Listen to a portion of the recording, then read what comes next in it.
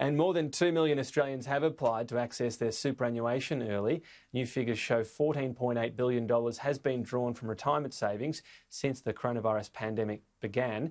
The federal government, of course, introduced a new scheme or expanded the scheme to help workers who became unemployed or had their hours reduced due to the outbreak access super. Account holders can apply to access as well up to $10,000 this financial year and next financial year as well.